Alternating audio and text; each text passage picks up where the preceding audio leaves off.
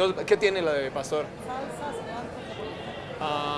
They put onion and cilantro on it, Yeah, that's and good. sauce. You're cool with Cool, it? yeah. You want the sauce on the side? No, I'm sure I like it. All right, let's do it. Me gusta el ánimo de este muchacho, ¿eh? Ñamñam extravaganza.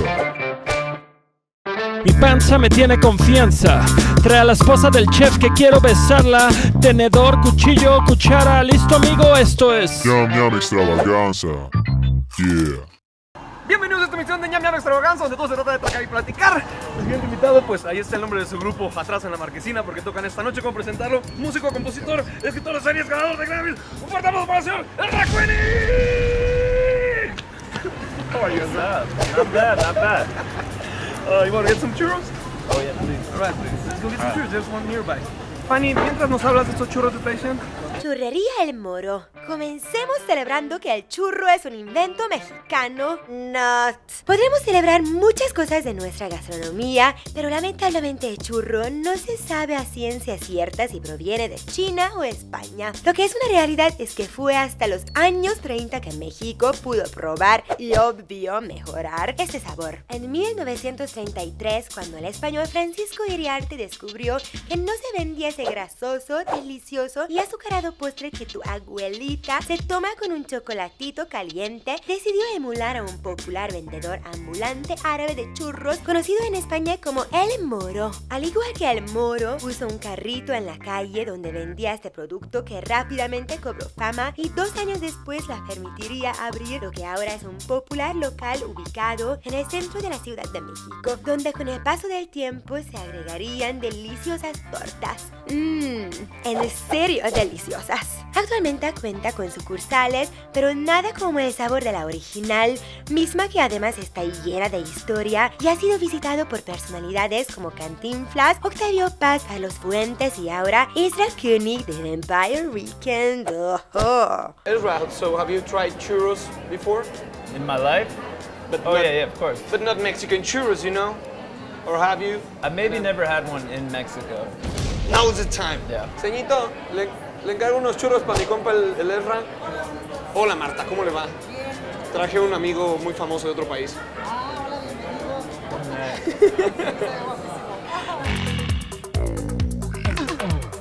She's saying that you're handsome. Oh, gracias. They also have like sandwiches here, like tortas. You want to try one or just the churros? Oh yeah, I try that. You Sure. got it? Yeah, Oh, yeah. you're down for it? I like that churros, yeah. attitude. I like that attitude.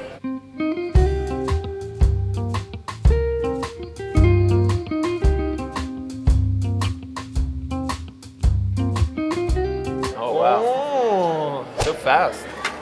It is. Incredible.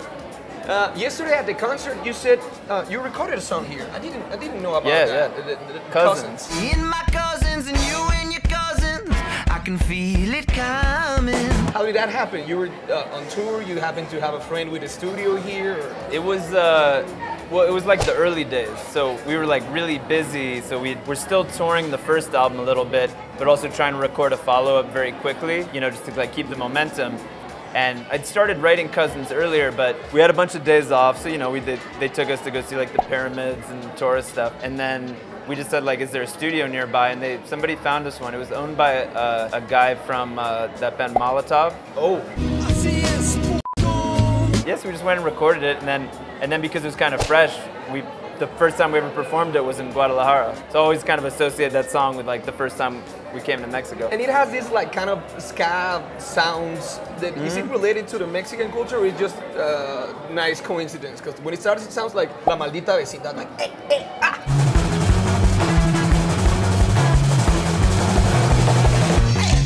Yeah, I mean, I can see that a little bit. Yeah, I mean, I think it has like Southern California ska punk vibes. See, it's not a million miles away. I've always found Vampire Weekend related to Yeah. comedy, like Oxford Comma. Who gives a fuck about an Oxford comma? I climbed the Dom Shallow too. Your first tracks, like the Vampire Weekend film, like the Cape Cod.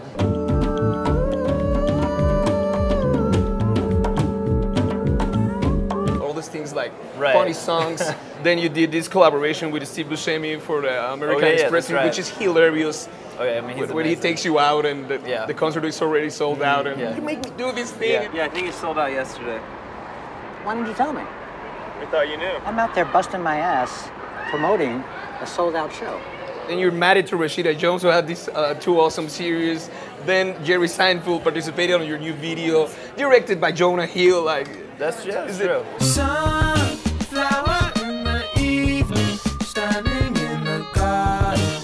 Do you think that comedy is part of Vampire Weekend just because you like it, or you think like it's part of an art that you have to put on, or is it just a coincidence and I'm being a huge fan here? No, well, the only thing is I wouldn't say comedy because, like I said, I just have so much respect for like true stand-up comedy. But like humor, sure, like a sense of humor. Because when I think about like, you know, there's like a spectrum of types of music artists, from like the people whose music is like super serious. They wouldn't even write like a major key song. It's so serious. And then on the other hand, you have like Weird Al or something. You know, he's a genius, but like comedy music. And then like in the middle, you have a lot of other stuff. So I think about like, when I really think about artists that I connect with growing up, I always like the ones who are like in the middle. Like people who, I don't know. Yeah, I'm from New Jersey, so I always talk about Bruce Springsteen a lot. And like, so on his album, The River, it has a song called The River that's like a really intense song about life and the story of kind of like two people in a small town and the way things don't go as they plan. And it's like really a sad, dark song. And then on the same album, there's like a song called Ramrod. This is like a rock song. And there's this like kind of funny song about having to drive your mother-in-law to the unemployment office. And I was always kind of like, albums like that and musicians like that, that looks like what life looks like to me. And actually then the people who get like, everything's really serious all the time, I was like, that's fake. Because you know how to, like, even the worst times in life, or even you meet people who have deal with the most like horrible things, there's still moments of fun and humor. So I like art across the board, music, movies, whatever, that kind of, you know, like reflects that. Well, I'll let you. Do you try it? Come on. All right, let's get in.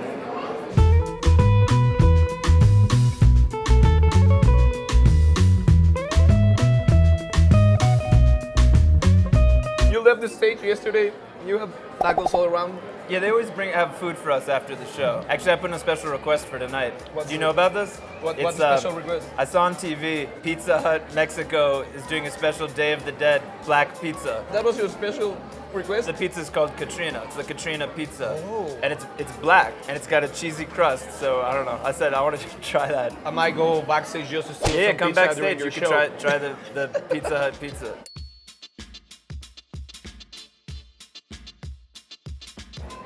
You guys met the Vampire Weekend band, met at Columbus University, right? Yeah, Colombia. Columbia University, where you also met Dave One from Chromeo. That's right.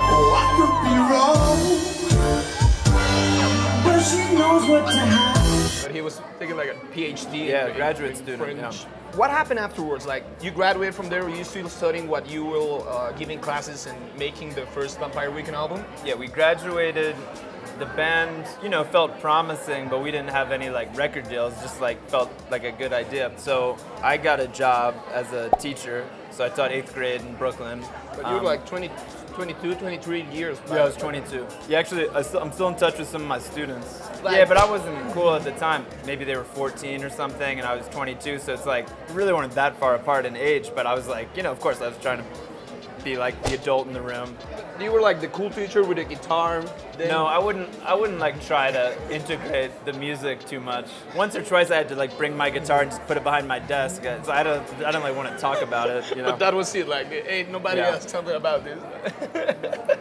But yeah, so I taught for a year, and while I was teaching, we played shows. And so by the end of my year of teaching, we kind of like more or less had a record deal and kind of felt like, all right, I can try this full time.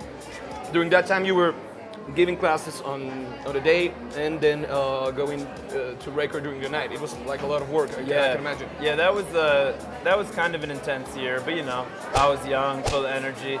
I just remember a lot of times like being on the bus a lot. Just like leaving school, getting on the bus, taking the bus home, having to like grade papers. My whole life I've always been really bad at waking up early, so that was like, you know, having to like set my alarm like 6:30 every morning for a year. That was like crazy for me. Do you think that some of the things you live while being a teacher are part of the first works of Vampire Weekend, or were part of the lyrics? It was just a system happening? Good question. That's hard to say. I mean, going to Colombia was a very interesting experience for me because I had a little realization where I was like, oh, college is ending, and some people I know are literally going to work at Goldman Sachs and Lehman Brothers. People are going to get these jobs, and I kind of realized like, oh wait, I don't know what I'm doing. That was the first time that I kind of really watched how quickly people's paths diverge. And going from like a Columbia and then teaching at a public school, that was like a big contrast. So I'm sure in some way all of those things went into the writing a little bit.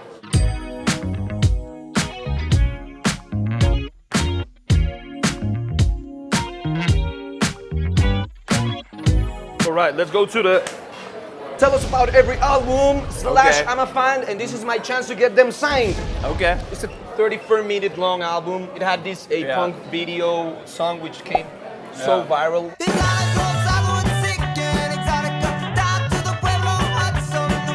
What went through your mind during this era? Yeah, and you can tell me in the meantime. You know, it's like when you make your first album, you haven't really interacted with the public or the press that much yet, so you're just kind of like doing what you think is cool. I was interested in a lot of different types of music. I like hip hop, and you know, I just wanted to do something creative.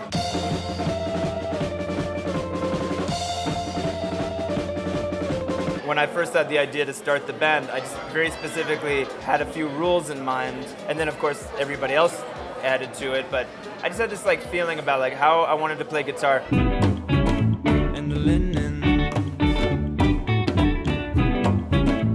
And I also knew like certain drum beats couldn't be a part of what we did, because at that time there were really big bands from New York like the Strokes and Interpol, and what was important to me was not sounding too much like them, doing something that felt original. It was probably as simple as that. Just doing something that felt original and fresh. Were you expecting that success all around the world? Like having at your first album, like thousands of people showing up to your shows? I think it exceeded my expectations. Like there's a venue in New York called Bowery Ballroom. It's probably like 600 people or something. And I just remember always thinking, I'd like to go see shows there, and I was like, wow, if we could sell out Bowery Ballroom, that'd be like incredible. And then, you know, so we did that pretty quickly, and then, I don't know, it was just kind of like, yeah, let's see what else happens. I think this was kind of hard for you. This is my perception, because you had the pressure of the first, like, very famous album and changing the sound, but then again, you came up with something freaking great. Do you have pressure while making this album and doing the release because this woman sued you? She did. She sued us.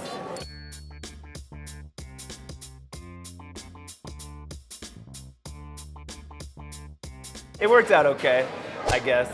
I felt like we had to make it quickly. Luckily, there were already a bunch of ideas. From all the rifles, but still I crave that sound. Obviously, it's so different from making your first album. You make your first album, it's just like, you know, you're kind of like, your head in the clouds, like what do we think is cool? What do I think is fresh? And then your album comes out, and now you have people like saying you suck and that you're gonna fall off or something. You know, that you're gonna vanish, and then you're like, you want to prove those people wrong, and even beyond proving them wrong, you just don't want it to be true. And you know it's possible, right? You have one successful album, that doesn't mean anything. And I do think Contra's the coolest album.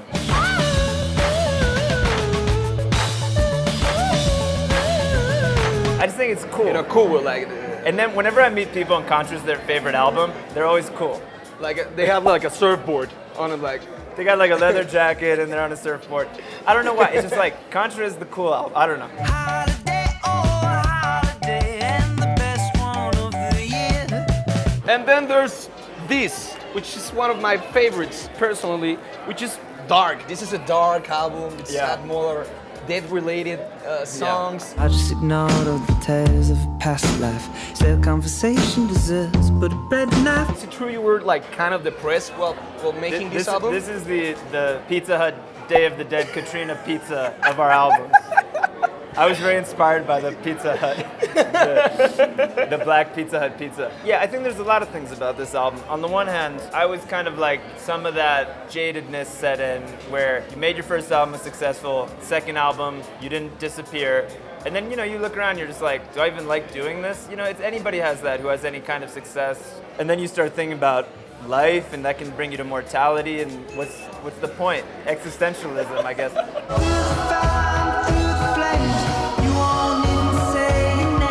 I also felt a little bit like, after two kind of colorful albums, I knew we needed to show a different side of the band. And it's funny now because like I always get a little bit defensive when because that was like the most critically acclaimed of the albums, which I don't think is that surprising because it is the.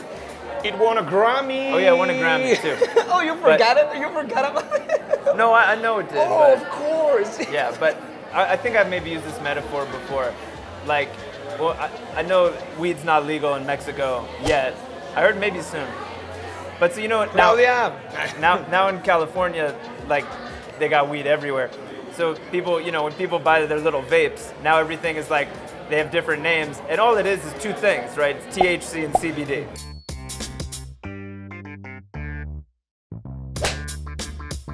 So one's like 90% THC, 10% CBD, and then it's like 80% THC, 20%. It's like Magnolia, you know. But at the end of the day, you're just talking about two things. And I think in some ways it's like similar with albums. Like the first album has serious moments. Like I think The Kids Don't Stand a Chance is actually one of our more serious songs. With pure Egyptian cotton, the kids don't stand a chance. And then the third album, that has like some like fun, goofy moments, parts of like Diane Young or something.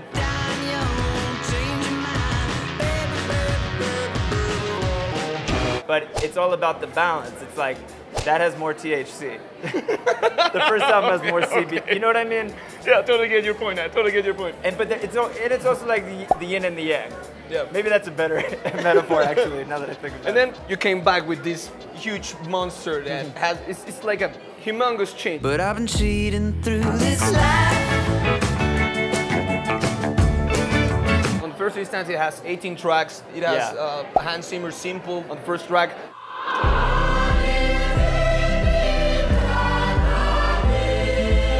Mark Ronson on it, Dave Wan on it. Baby, I know pain is as natural as the rain. Yeah. Rostam got back to do a few tracks, which is so weird to me. Like, you never thought he just left the band and then he came back to do a few tracks with you. I don't wanna live like this, but I don't wanna die. When you have that relationship of working with producers, it's not hard to go into a room and say like the song We Belong Together, it's something we started before and we just go in and work that way. We go together like pots and pans, surf and sand, batters and cans. And it's also not hard for me to go work with Ariel or DJ Dahi or anybody because I just have like practice doing it. You know, it's different people, but it's not a new way of working. A lot of things have changed since then, but I need to show you something. I call it the Pharrell Challenge. So this is the last time I saw you guys. Yeah. At the Corona Capital. As you can see, I'm wearing the Vampire Weekend shirt. This was like 6 years ago, maybe. And this is how the shirt fits now.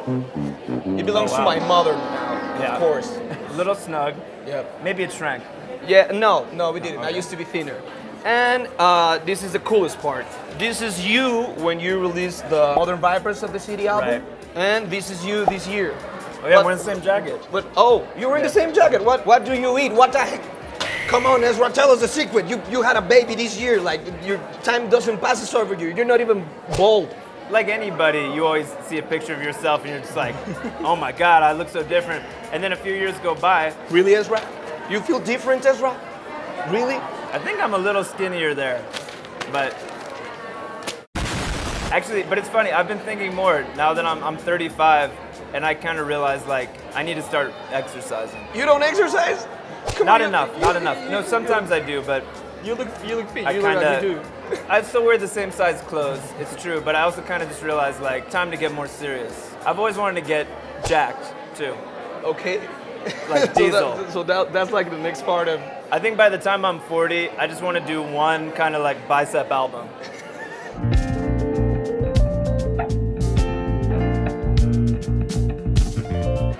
As I was saying, your partner is Rashida Jones. Do you have any pressure while you're working on an album, thinking that your father-in-law is maybe one of the best producers of all time? Or you just work on it and don't think about it? I guess it'd be like one thing, I can't even think of an example. Like he's such a legend, it's like not even close. My issue is he's also just such a nice, down-to-earth person that always asking me about what I'm doing. I just feel embarrassed because I'm like, I don't want to bother you with that. Oh, come on, Queens, it's just some drawings. It's like some stupid, yeah, exactly. But the truth is, he's not he's a down-to-earth guy. He's a nice guy. And then he came to our show at the Hollywood Bowl. Oh man, and how was that? Did you feel comfortable about it and it was cool? You know, then I was like, oh, I hope he's not bored or something. But then he hung out afterwards, and he met everybody, and he had a great time, and so that was special. Have the whole family there, you know. Ezra, thank you very much. Thank you. Thank you very much. Just one more comment. Obviously, you get this a lot, like, thank you very much, your music has changed my life, and stuff, which is a true thing. You make people happy with your music. You probably avoided some people from committing suicide and they even told you about it. Like, there's a lot of people who goes out with it. Yeah. I was about to kill myself and then your music saved me. How does it feel to have a band that is just a band, but it's a joy bringer? It's like a thunder of happiness for the people. It's a hard question to answer. I'll say this, like, by the time we got to our 4th album, and you meet people who really say, I grew up with your music. So I will say that, like, obviously the hope of having a career is not just that you have big hits. Because we never really have big hits, you know? We're Vampire Weekend to me is so clearly a body of work. You have big hits. I mean, yesterday people was crazy for your songs. Yeah, I'm not trying to be like fake modest or something. I'm just saying, like, we don't have a song that everybody in the world knows. You know, we never had like a #1 single or anything. Our music's about albums and about a long story. So when you're telling a long story, you're asking people to engage with you for a long time. So when you find somebody who says each of your albums came at a different moment in my life and I kind of grew up with you, that feels like you actually mission accomplished. So yeah, that's how you know that things are working. Well, you made quite a journey, because yesterday I cried like 5 times. And a lot of people around me did so. Yeah. So thank you very much for your music. Oh, no, thank you. I hope you don't make us wait for another 6 years, and if you do so, it's for the best. So no, but no pressure. We had so much fun on this trip that I was like, we just got to come back here more often. Thank you very much. Thank you. Señores y señores, les recomiendo su concierto. En cada concierto cambian el setlist, por eso no he dejado de perseguirlos. No olviden suscribirse. Ezra, thank you very much for this opportunity. You got a sound check. You had a sound check to do. You want me to join you and just say goodbye to you there? Yeah. Let's go. Cámara, nos vemos al rato.